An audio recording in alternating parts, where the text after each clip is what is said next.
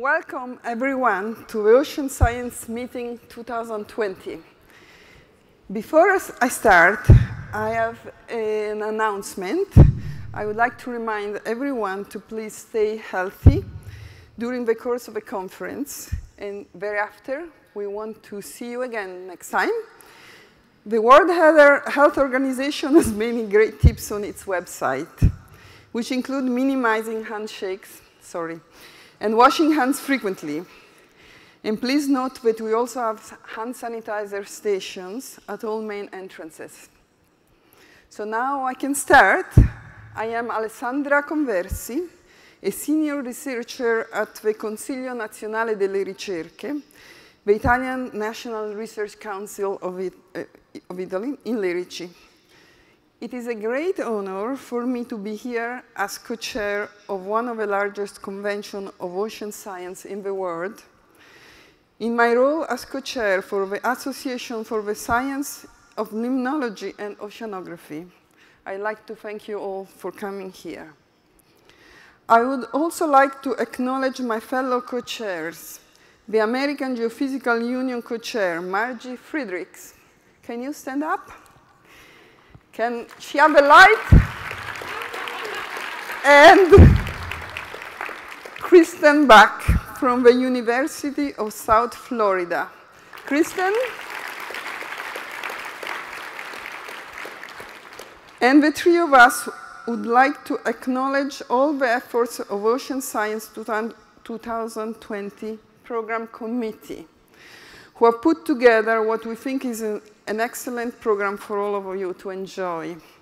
Program committee people, could you all stand up, please? Everybody who is here, the vice chair, and everybody.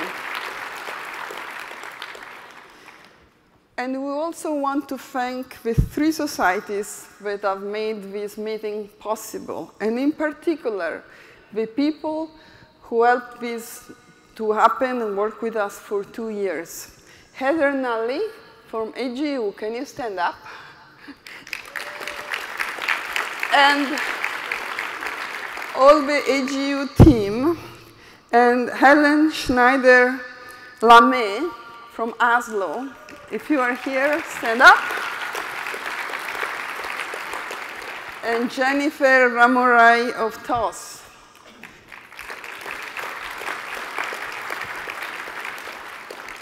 Thanks everyone for this work.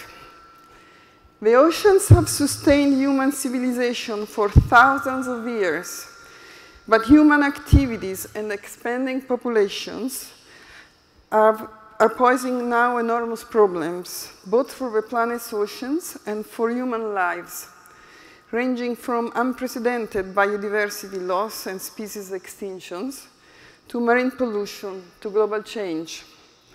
But you are all very familiar with this, and I do not want to start this conference with a tone of pessimism, because though we must face these environmental threats head-on, we cannot really progress without hope and optimism, particularly as we now are approaching the UN Decade of Ocean Science for Sustainable Development, which is set to launch next year in 2021. With that in mind, the theme for this year's meeting, For a Resilient Planet, is particularly fitting. In fact, as we move towards uncharted scenarios of global challenges, it is resilience that keeps our physical, biological, and social system from crossing potentially catastrophic thresholds. The scientific community is uniquely poised to clear a path towards a more resilient planet. This meeting's theme illustrates the vital, urgent work of scientists in partnership with government and communities to provide the information and to identify the solution for fostering healthier and more resilient oceans, ensuring a safer and more sustainable food supply, and mitigating the impacts of climate change. And yet we need to expand our communication skills and to reach the heart of people. Today's inspirational speakers knows a lot about engaging communities and leaders in order to give them a greater appreciation of the importance of ocean resources. Nainoa Thompson is a poor navigator, as well as the president of the Polynesian Voyaging Society, a non-profit research and educational organization. His work has led to renewed understanding and revival of a traditional navigating art that had been lost for centuries. Nainoa completed a 4-year voyage around the world on the Hōkūleʻa, a traditional double-hull canoe. He's the first native Hawaiian in 600 years to practice this ancient Polynesian art of navigation, without the aid of modern instruments, using a profound knowledge of ocean swell, coastal birds' habits, and the position of the sun and the stars. Polynesian navigation embodies the oneness of self and the environment. It requires malama, which is a Hawaiian word to mean caretaking of a canoe and of the available resources. And it is a model for caring of a planet. Through his travels, Nainoa and his crew have engaged with thousands of people, including world leaders, to highlight the importance of ocean resources, cultural legacies, and their future protection. Nainoa is the recipient of numerous impressive community awards, including the Unsung Hero of Compassion, awarded to him in 2001 by His Holiness the 14th Dalai Lama on behalf of the organization Wisdom in Action. The Educator of the Year award by the Native Hawaiian Education Association, Mano Mano Ka Ike, which means depth and breadth of knowledge. The National Marine Sanctuary Foundation Lifetime Achievement Award, the National Geographic Society's Hubbard Medal, the Explorer Club's Medal. He currently serves as a member of Ocean Elders and is now planning Hōkūleʻa next voyage, which will be a circumnavigation of the Pacific Ocean. Many of us here in this audience joined the field oceanography with the dream of getting to know the sea, not just in terms of its components and processes, but also in terms of understanding its inner harmony.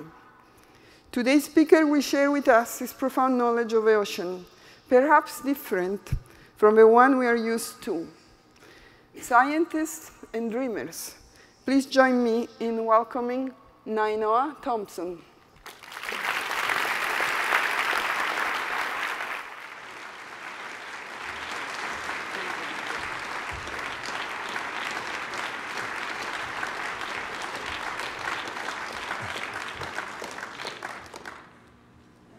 This is probably the biggest room I've ever been in my life. So I'm very honored to be here, but really quite intimidated. I'm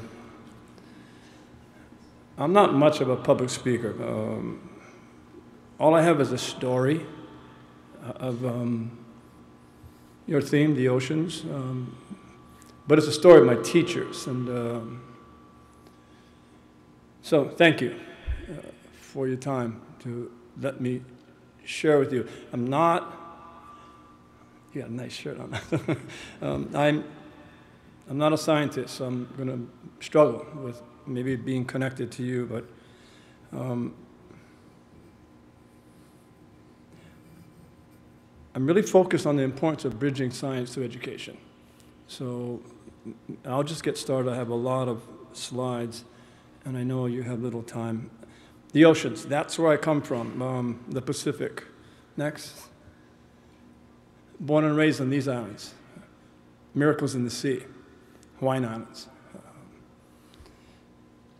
The most diverse ecological system, living system in the world, and now nicknamed the extinction capital of the world, because we don't know how to live there and to protect what matters. But this story is around the last 45 years of my life. Next slide. And it begins with where did we come from?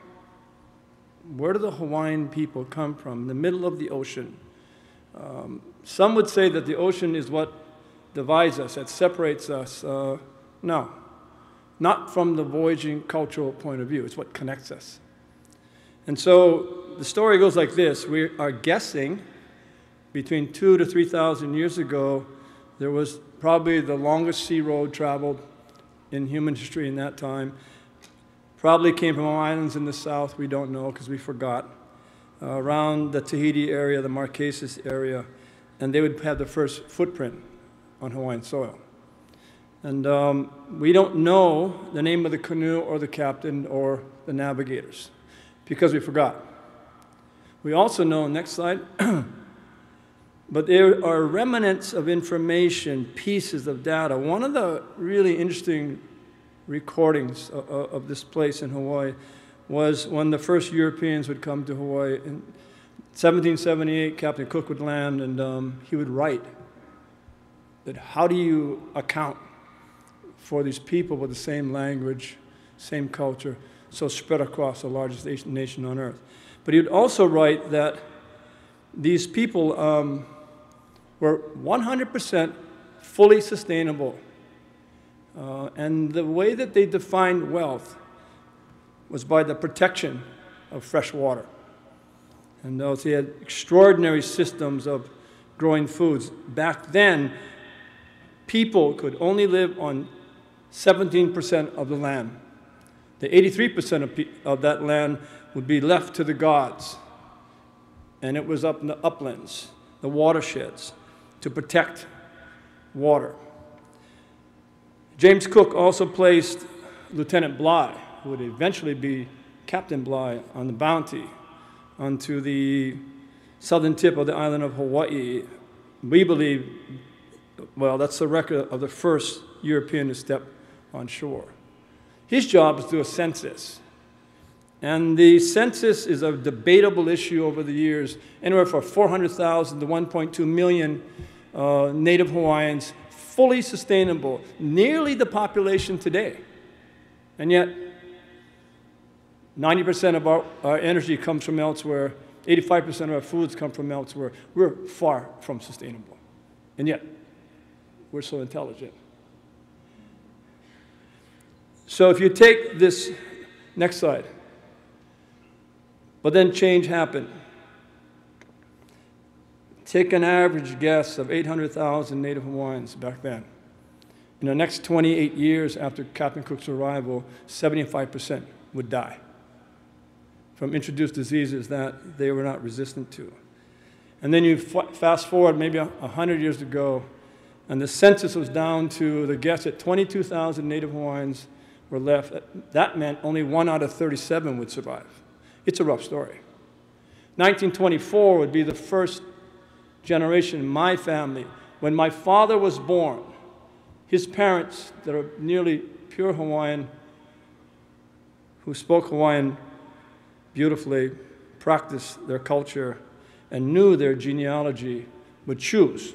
It's a choice, not to teach your children to remember who they were.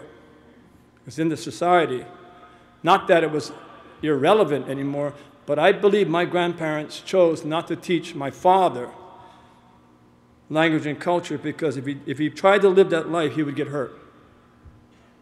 1926, the public schools by policy would outlaw by policy language and culture cannot be spoken or practiced in schools. Private schools, and I know so my grandmother would tell me in these stories that teachers in private schools had the authority to beat you if you tried to speak your language. Try to remember your genealogy. The black road of extinction is being well paved in Hawaii.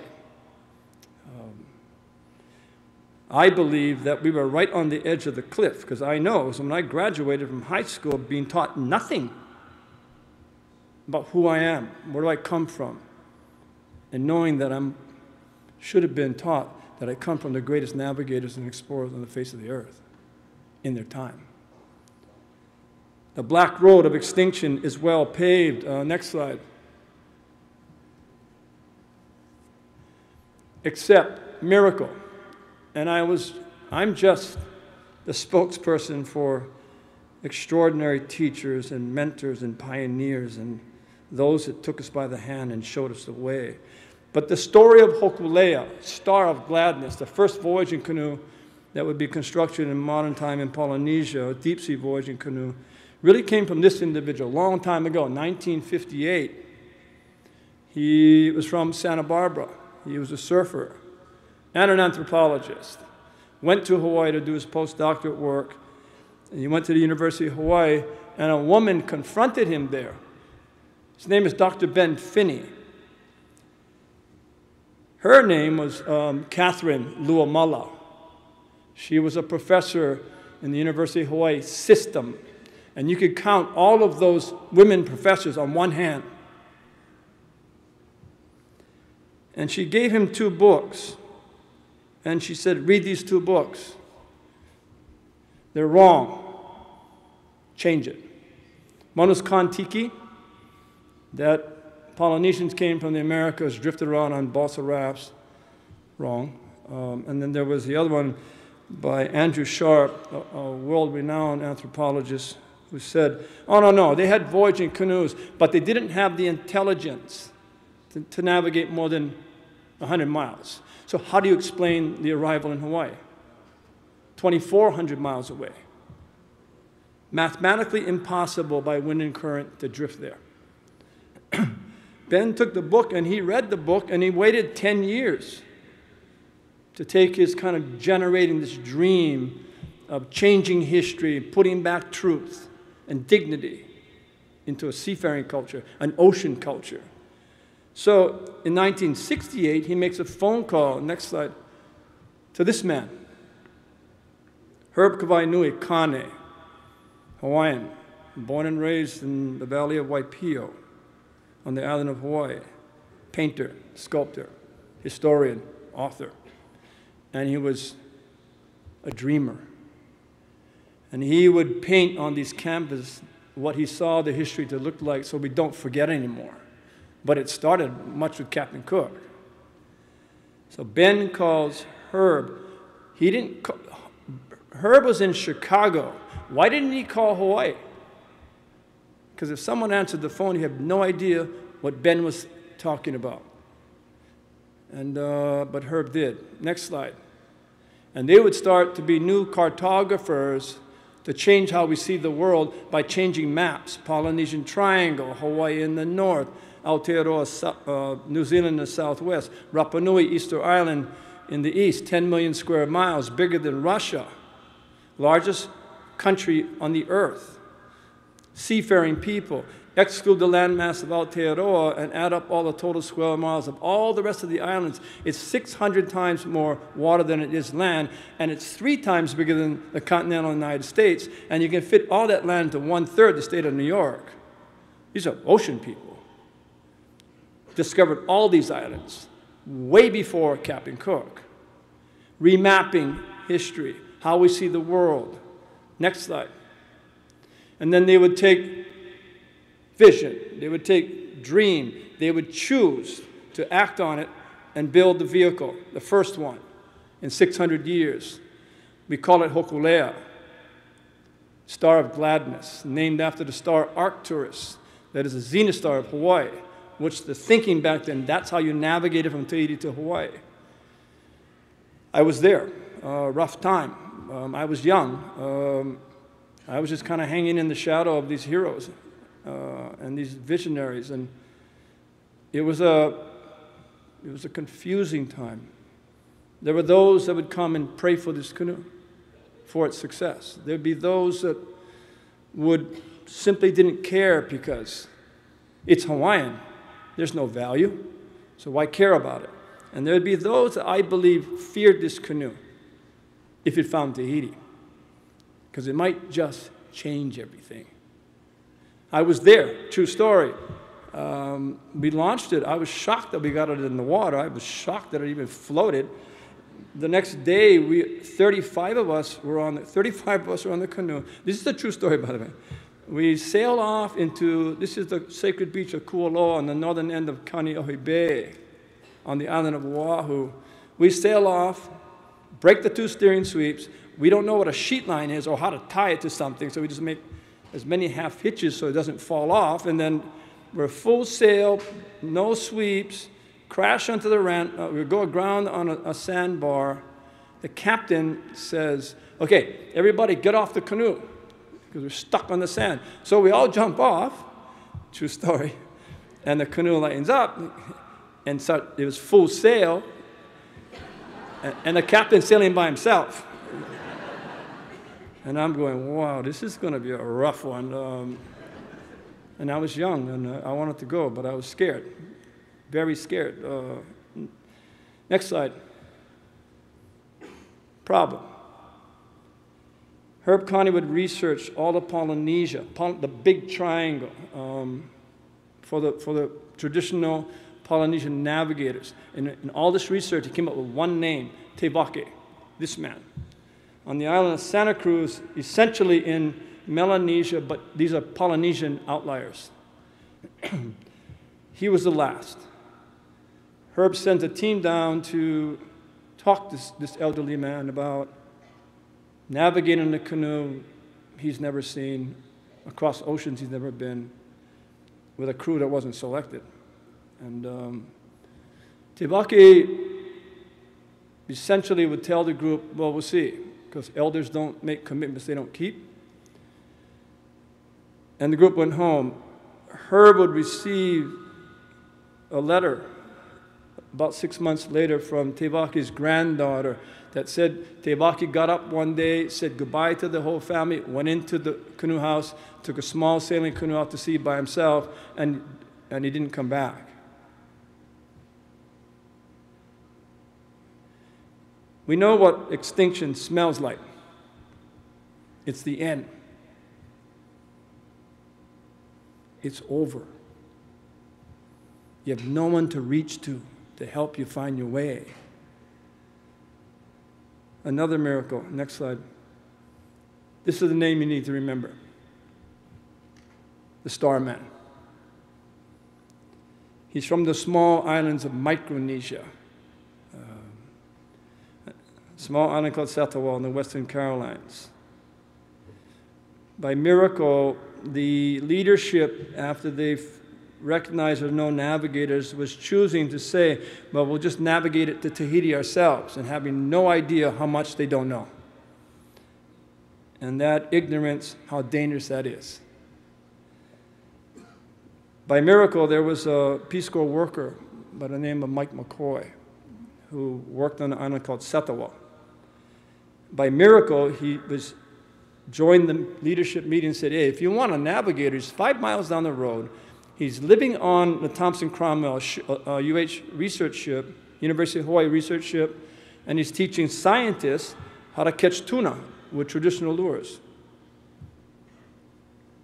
Go talk to him. His name is Piai Luke. And he's the master. He's the best. In Micronesia, with cultural disintegration, giving up the stars for the compass and the sail for the outboard, that there were 6 masters left in Micronesia, therefore on the earth, and Mao was the youngest.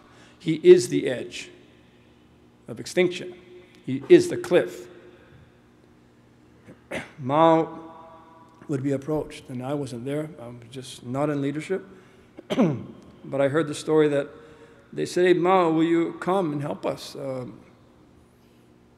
Will you sail a canoe that's not constructed yet? And will you travel on a voyage that's 6 times longer than anyone you ever took? And a canoe that's 8 times bigger? And then will you cross the equator, lose your key steering stars, like the North Star, and find stars you've never seen before? And will you sail with a crew that wasn't selected? And I heard, in limited English, he said yes. The obvious is Mao is courageous. He's a navigator. He's master.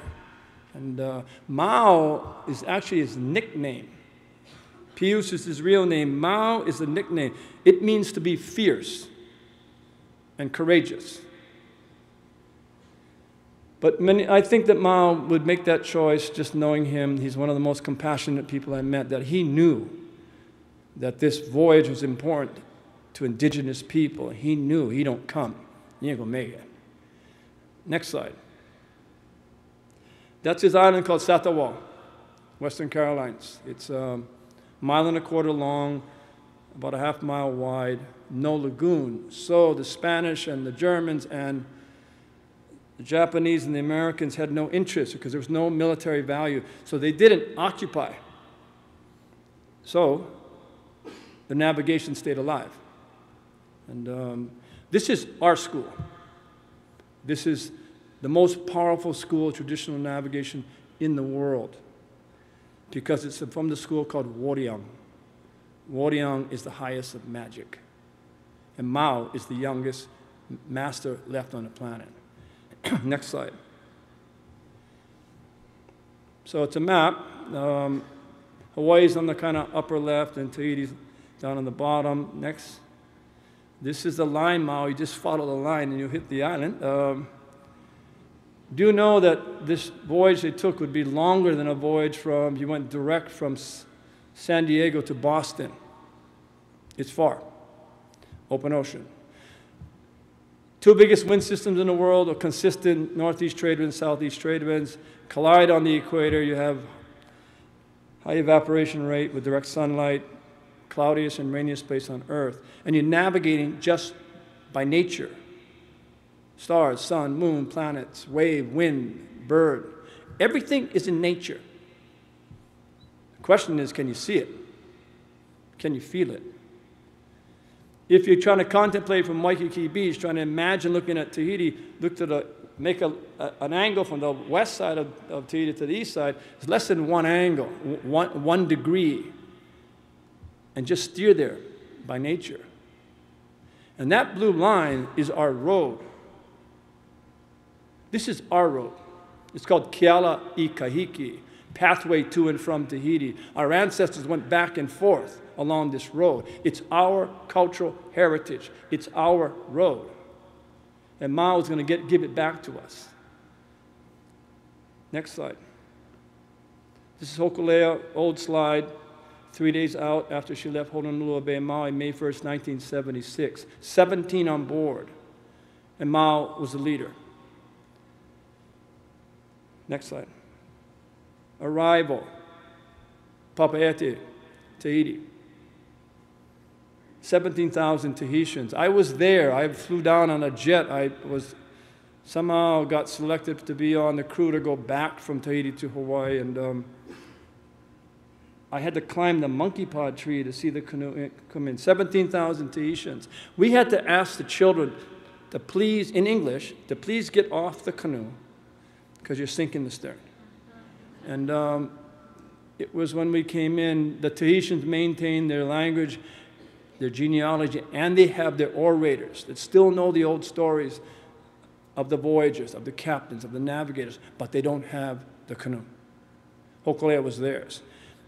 Mao brought it into Papeete. Everything would change, not immediately, but the story would get out through the biggest nation on earth. What it started to do, it started to take this kind of very negative economic and health and education statistics that Native Hawaiians are the worst in their homeland, that Native Hawaiians are going to be more destined to fail more than to succeed. It's our story.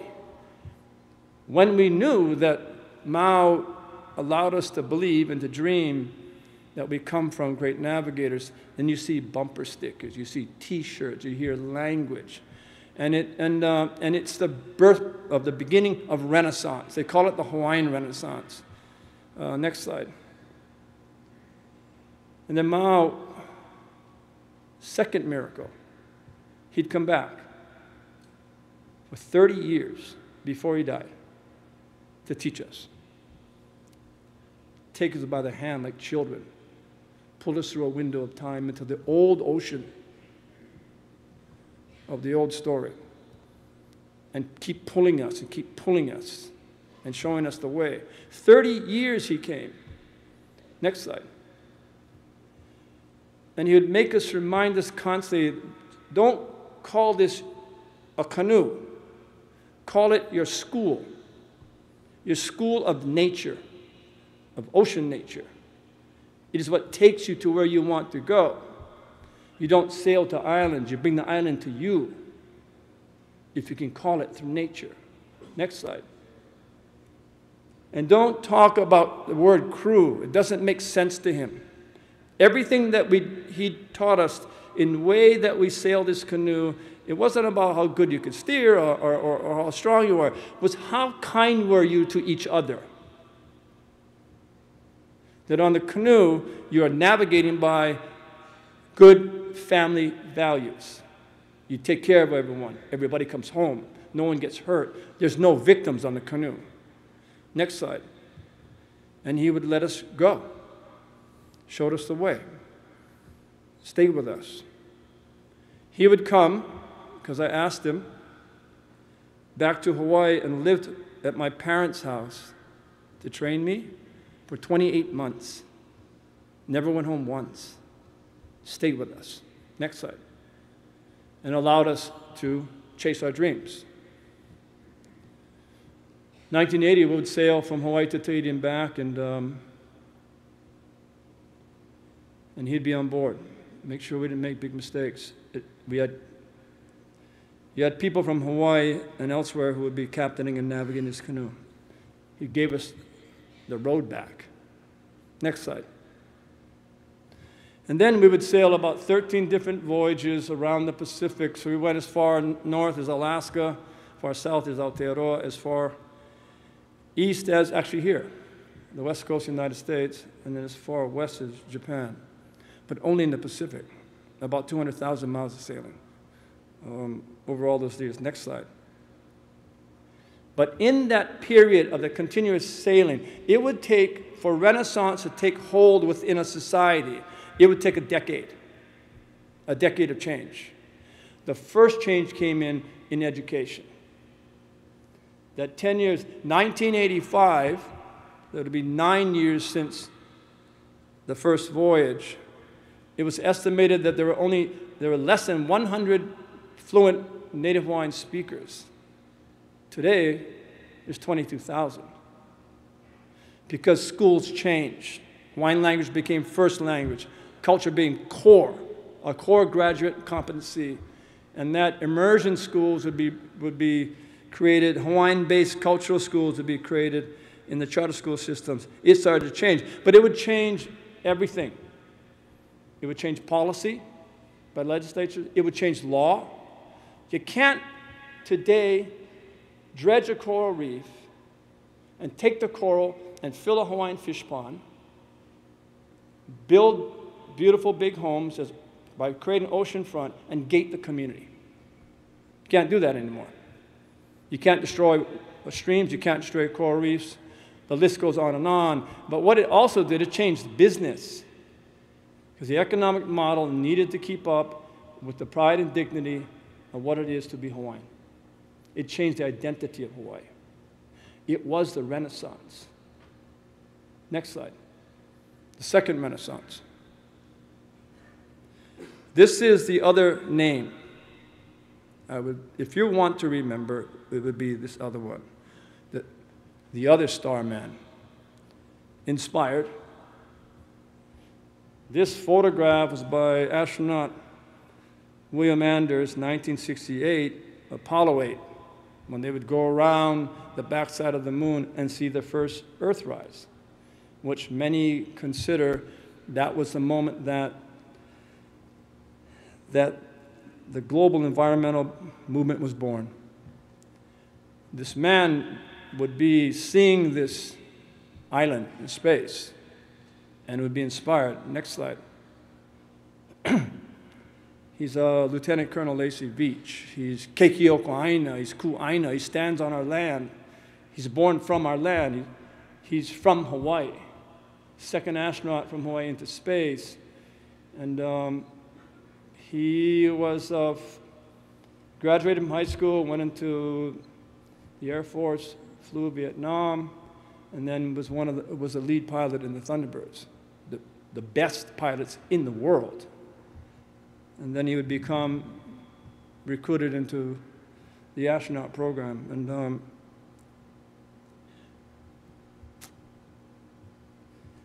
my best friend, teacher, mentor.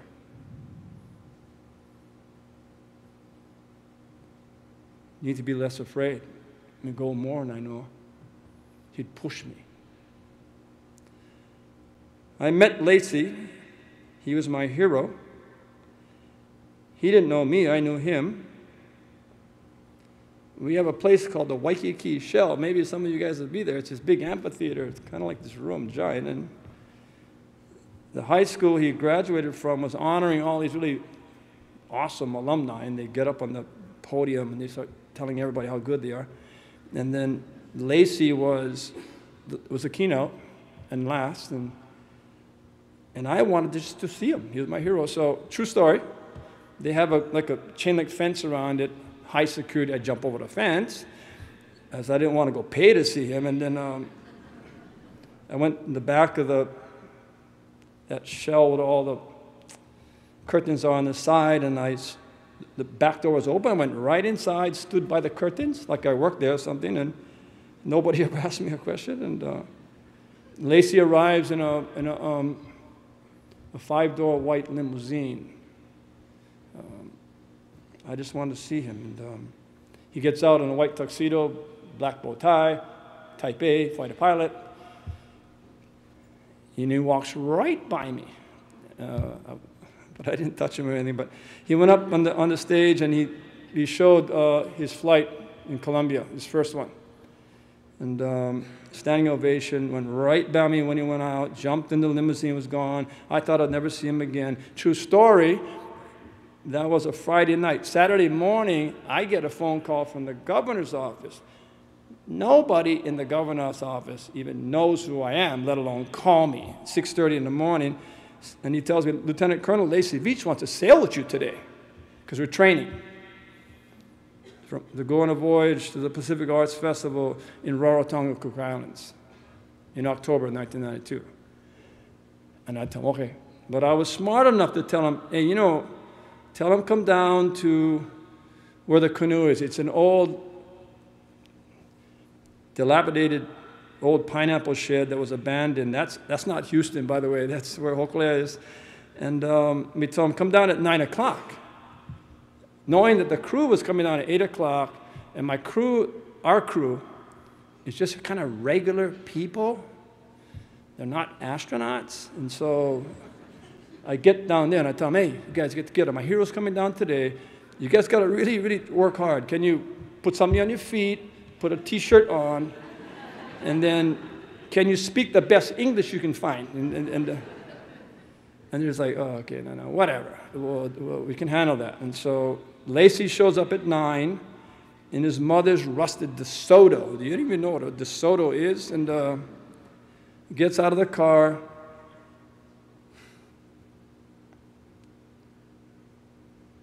No shirt.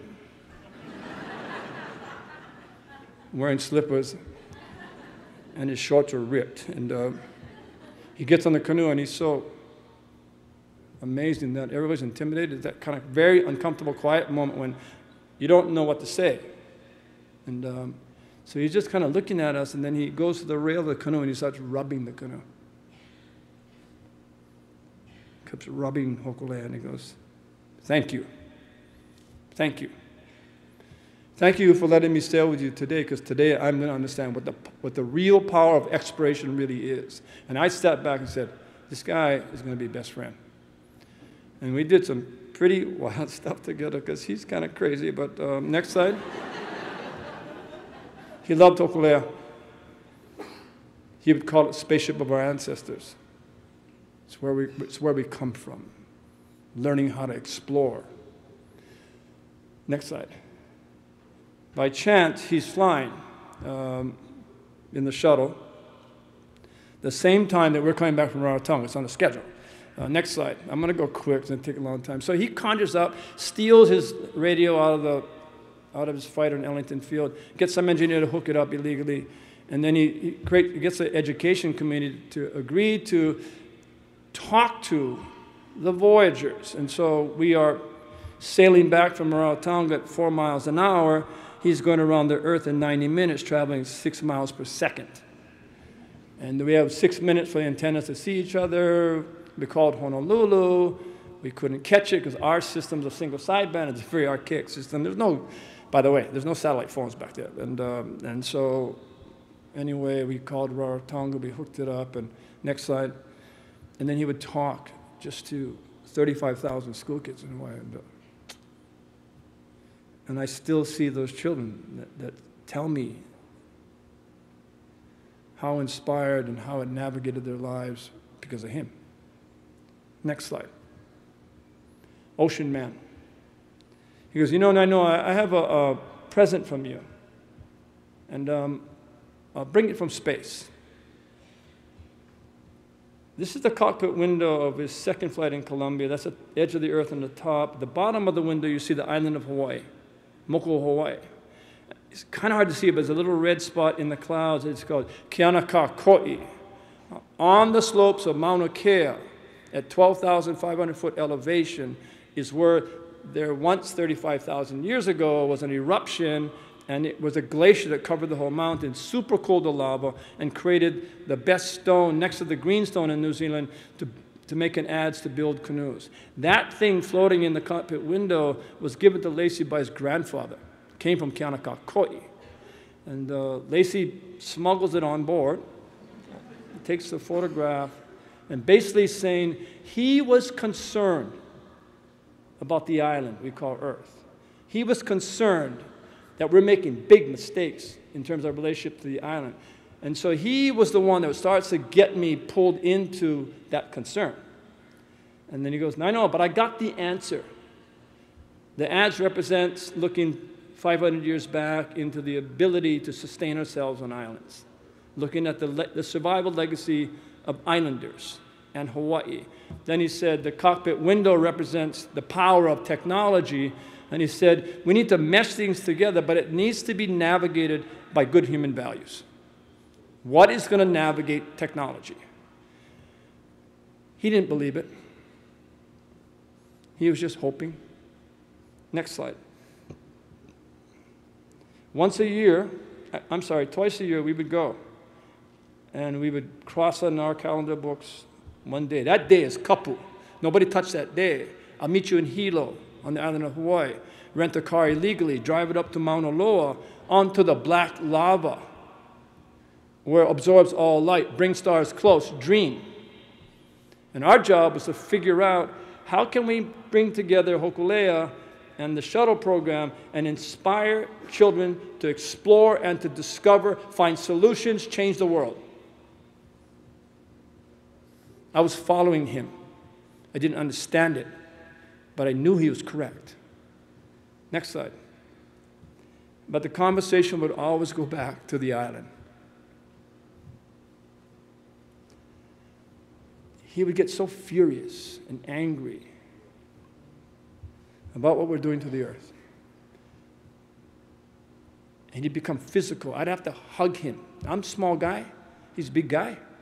In the black lava, I got to hug him to settle him down. But that rage he had, how can we do this to the only island we have? And he was really interesting.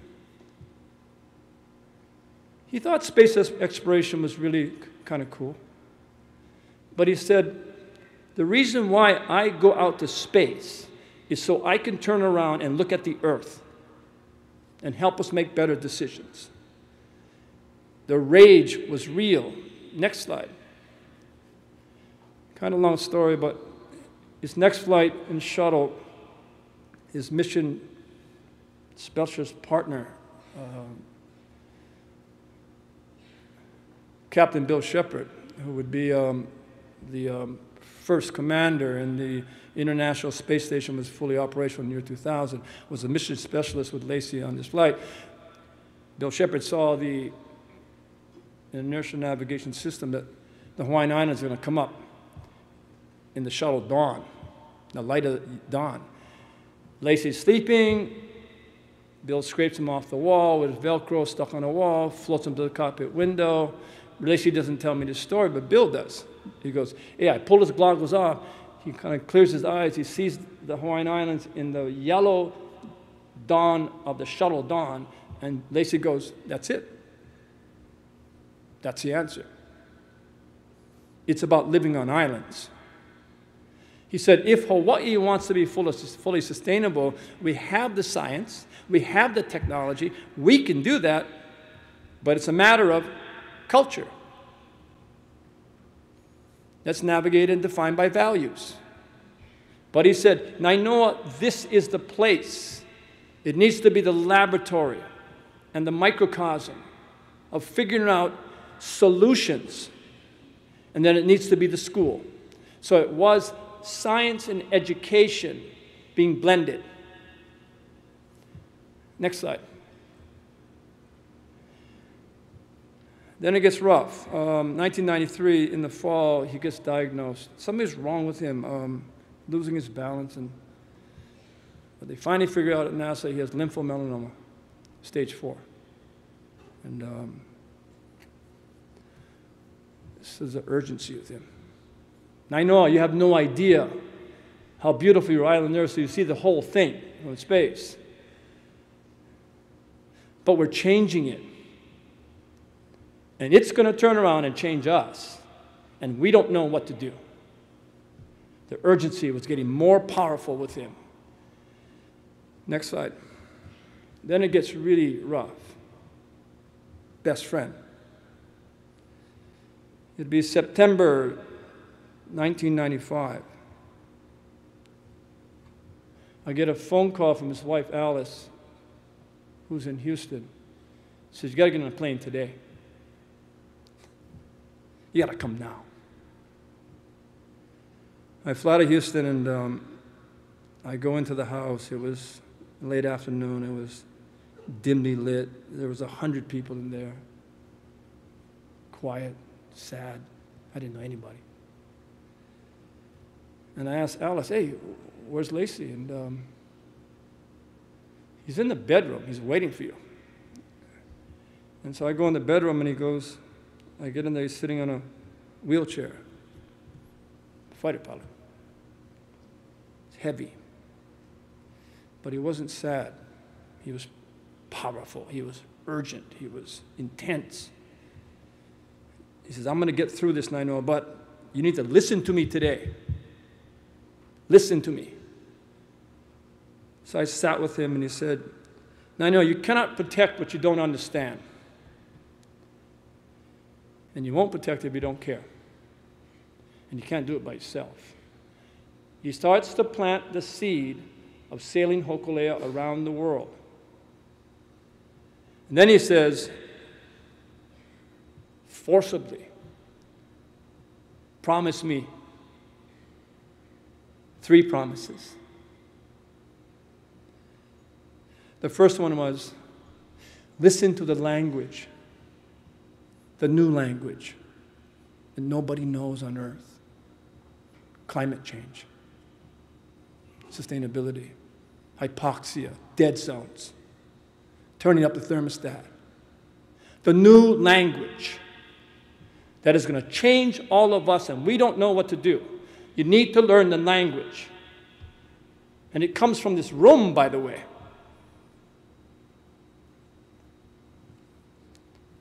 Then he said, promise me you'll build a school. You'll build a school on islands to help us figure out how to save the earth. Then he said, you promised me, Nainoa, that you can't do those things. You can't protect, you can't change unless you connect. And he said, sail Hōkūleʻa around the world. And I told him, okay. Because he knew I wasn't going to be there. 6 days later,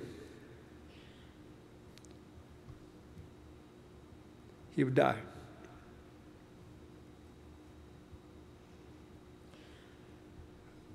Next slide.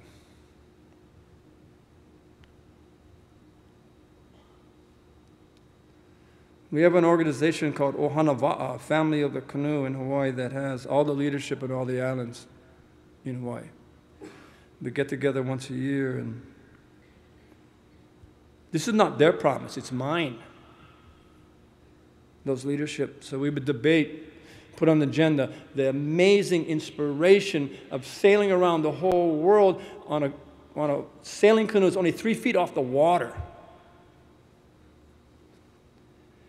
And so we're all excited to go every year until someone says, wow, what about risk? Can someone tell me in this room how dangerous it is? Because we're going to be taking crew members that have children.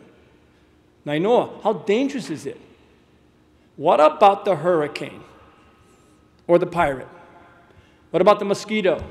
What about the violence? What about the rogue wave of South Africa? What about hypothermia in higher latitudes? Tell me, Nainoa, how dangerous is it? And then we would vote, and every single time we'd vote, it'd be 100% no, we're not going. And this is where I thank this room, because you made the language louder. 13 years we would vote no, until the 14th year. We got together, the language is loud. The question is not whether we should go or not. The question before that group was, what's more dangerous? The hurricane? The rogue wave? The mosquito? The pirate? Or you understand the language and you're staying tied to the dock. What's more dangerous? We voted 4 times. It was unanimous 4 times. Because if we're not united, we will destroy ourselves. And then we set off on a voyage we didn't know how to do. Next slide. But it began with taking care of your home at sea. 6 years we trained. It took 18 months to restore Hōkūleʻa. It took 32,000 volunteer man hours to get the canoe ready. Next slide. I'm going to go fast. We built a second canoe called Hikianalia, the star sister to Hōkūleʻa, and in New Zealand, and it's powered by the sun, electric engines and sail, to be our escort boat. It was only successful half of the voyage because we didn't have enough technology and solar power to tow Hōkūleʻa out of harm. Next slide. And we would train. We had many people. Diversity mattered. Inclusion mattered.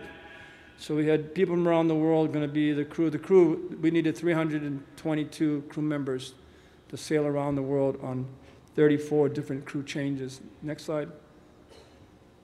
And we trained the young.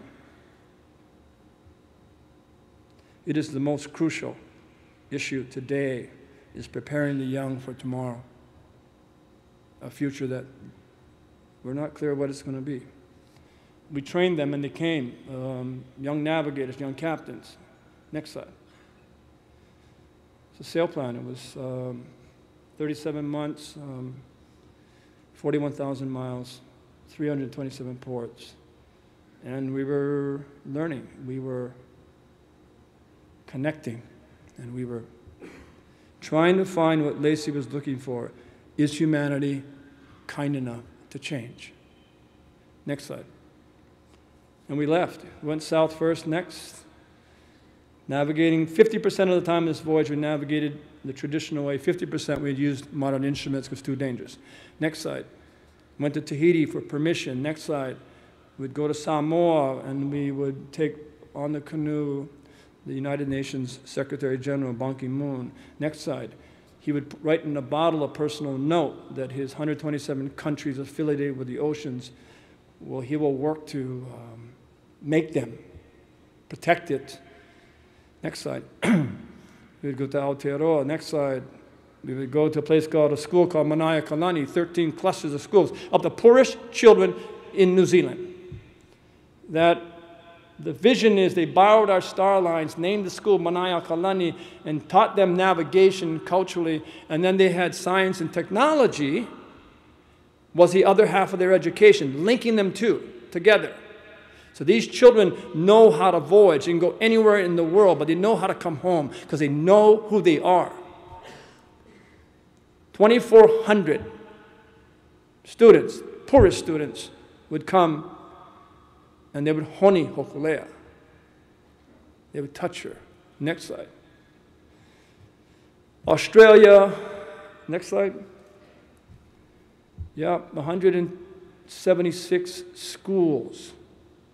120,000 students, 7,400 teachers, where these elementary schools do one thing: protect the oldest and the largest single living ecological system called the Great Barrier Reef. And they take us by the finger, drag us around, and they show us where they're restoring and growing fish and algae. These are elementary school students. They take us to places where they were protecting wounded seabirds and turtles. I mean, it starts to remind me of what is the purpose of schools and what would happen to the world if we changed it. Next slide. Yep, we went to some pretty awesome places. Yep, next slide. Yeah, that was a good day, bad day. But here, where we dove, in this slide, there's 42 sharks. There's probably 400. It's not a long story, but me and my ex-friend were diving with tanks and on some sand pit at 60 feet, and he says, I told him, hey, let's go make, there was only a few sharks down there, so we take one of those plastic bottles they drink water from and fill it with water, go down there, fill it with the air, and then start rubbing that bottle to see, make a noise that they'd never heard, and see what happens. All these fish are, you guys call it jacks, we call it ulua, kind of knocking you over. And then he pulls a bottle out of my hand. He's the photographer, and then he says, look up, and all the sharks are coming. So now we're crawling, trying to find the anchor chain, and then, but the point was, this is what it's supposed to be. But boy, in Hawaii, you'll never find this. Not in the main 8 Hawaiian Islands. In the northwestern Hawaiian Islands, you will. Next slide. And then we find the other side. Indonesia, you can walk on the plastics. Next slide. Africa. I'm going to go quick because you don't have much time. No Panama Canal, really rough place. Highest incidence of roadways. Next slide. It's a 900-mile leg, took 61 days. It was the shortest leg, longest time, because we kept hiding from storms. Next slide. Yeah, it was pretty wild. Next slide. But the reason why we went to this place called Cape Town was to honor a friend that would come and bless Hōkūleʻa in 2013, the year before we left. And his name was Archbishop Desmond Tutu, who said, if you make it to Cape Town, I'll come see you, but I'm sick, so I don't go in the public anymore. He is the guy that carried 20 million poor children on his back in South Africa, Africans, at the worst of the issues of equity. He would carry them. He's tired, he's sick. But we would come to Cape Town, next slide, and we were there. And his family said he's going to come. But he's not going to speak. He arrives in a van, they build a tent for him, they put a couch in there. He's got all this clothing on, he's got this woolen hat on, and it's really hot. And they lie him down, and he says, he can't speak. No, I'm really sorry. It's okay, he's here. And until we brought our children down from Hawaii, charter school kids, private school kids, public school kids, to come and honor Archbishop. So they have all their instruments, but during the speeches, they weren't playing, but an African girl went up to one of our Hawaiian girls and asked her, can I beat your drum? Because the only drum she got is an old cracker can. And we have these Hawaiian drums, and the Hawaiian girl gave her the drum, and she starts beating this drum. Then all the kids are getting up. And then we're facing the other way, and Archbishop Desmond Tutu's daughter says, Nainoa, you got to turn around. Next slide. There he was, in the middle of the street, dancing with the children. I knew at that moment this voyage was worth it. It was worth it. Next slide, quick. We chose Everglades over Miami. because nature came first. Next slide. NASA, next slide. Saw my friend, next slide. New York, next slide. Take back the bottle. 18 commitments from 18 countries to protect the oceans. Gave it to the Secretary General. Next slide. Maine, Nova Scotia, next slide. The farthest north we go to 62 locks over two mountain ranges into the Great Lakes and the St. Lawrence Riverway. Next slide. Then the last lock would be Panama. Next slide. Back into the Pacific. Going home. Next slide. Went to this amazing island, the Galapagos. Next slide. 1% for man, 99% for nature, both land and ocean. Next slide. And we're navigating home. Next slide. Rapa Nui. We enter Polynesia. We're home after 3 years. Next slide. Homecoming. It would be the largest viewed event in Hawaii history. It would be, but it was much more millions of viewers from away from Hawaii. It was an exhausting voyage, but it mattered. Next slide. And we did what Lacey said, go learn. Find out if humanity really cares enough to really make the change. Does it really care? And build relationships of friends around the world. Next slide. Because ultimately, you need to give it to them. A different sail plan than the one that we've been on. A new sail plan. Next slide.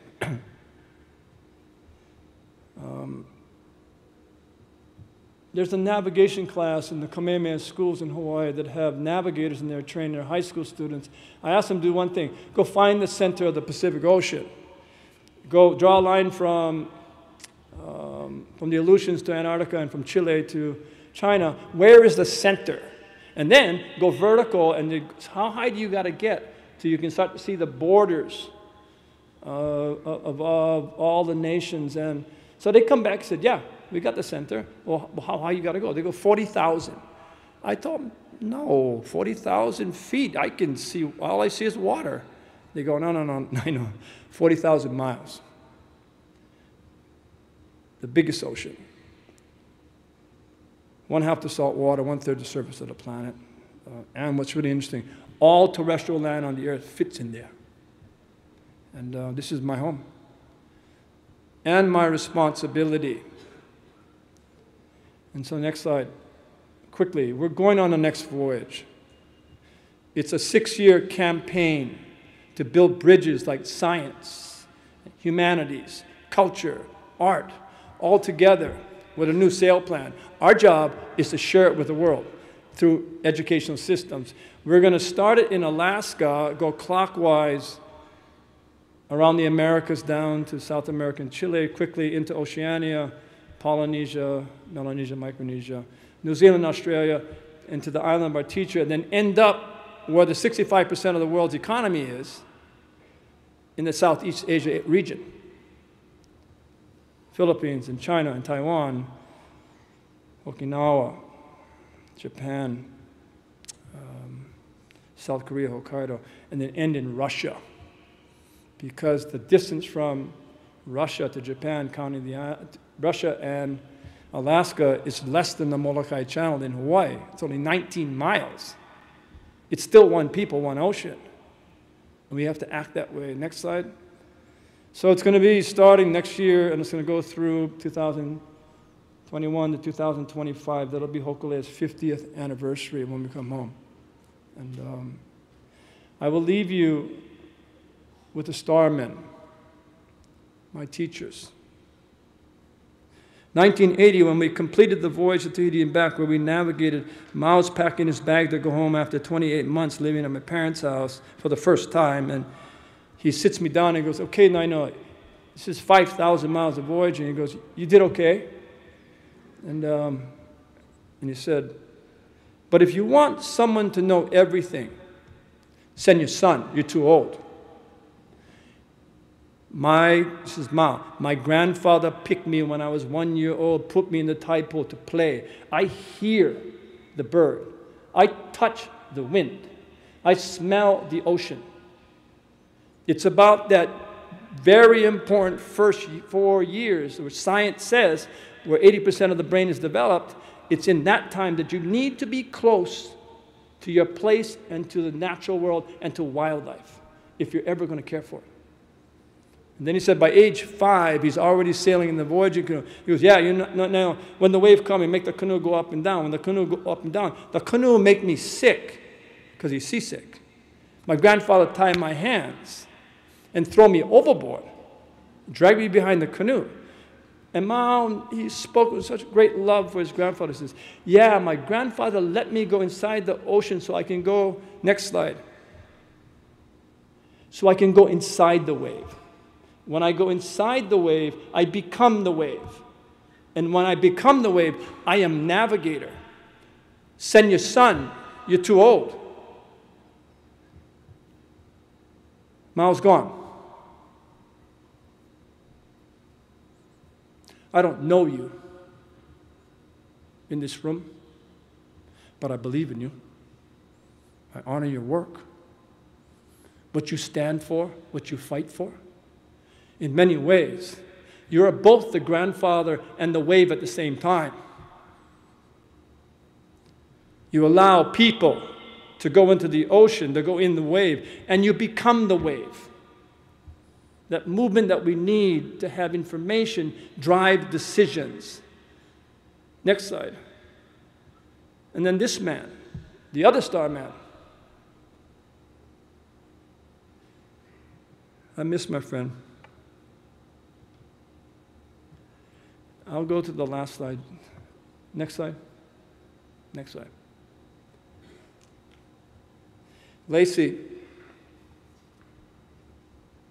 Lacey actually sailed with Mao. Not long, but in short trips in Hawaii. And Lacey would sit me down and go, wow, that guy, he's amazing. Because Mao, Lacey would go, okay, I get it, Nainoa. You only know where you are by memorizing where you come from. In other words, you cannot look up at the heavens and have some coordinate mathematical system that says, oh, here, this is where I am on Earth. No. When you leave Hawaii and take 31 days to go to Tahiti, you only know where you are by where you came from. And the only way you can do that is to watch nature. And if you're going to watch nature, guess what? You can't sleep. Mao stays up 22 hours a day. Only sleeps in cat naps.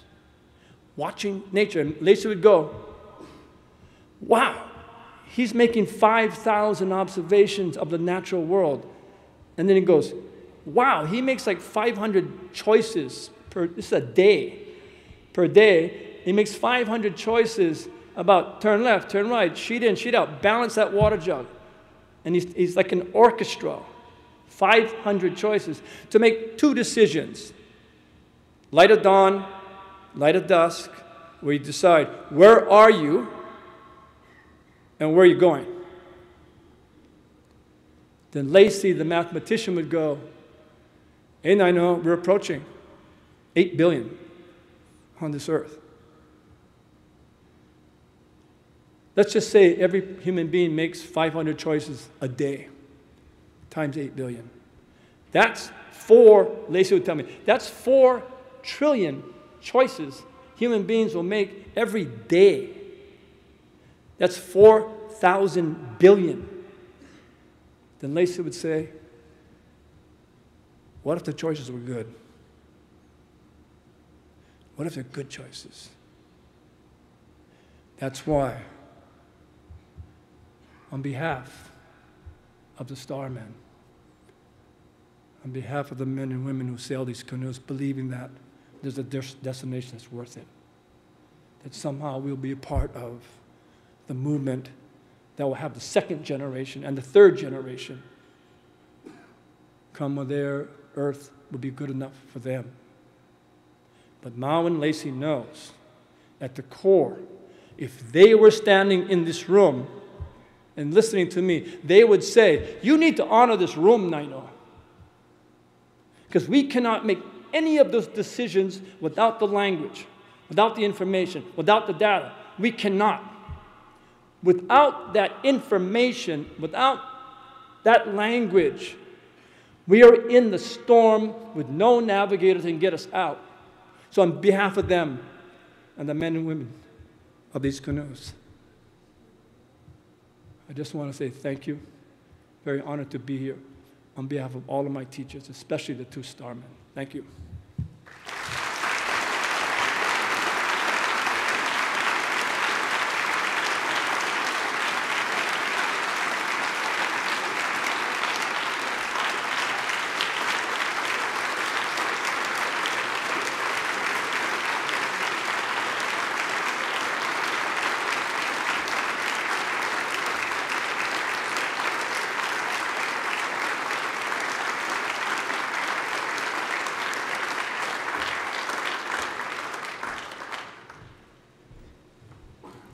I hope you liked this fantastic talk about cultural values and how they matter and how they can help to protect our oceans. So now we'd like to invite you all to the icebreakers reception on the West Terrace over there. Thank you.